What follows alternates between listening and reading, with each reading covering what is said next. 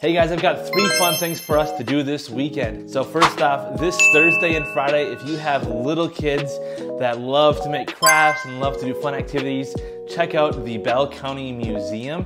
They are having free activities for kids ages 6 and under both Thursday and Friday from 10 until noon, again at the Bell County Museum. So make sure to check that out if you got little kids. If your kids are a little bit older like my boys and they love dinosaurs, check out the Texas Scientist and Natural History Museum in Austin.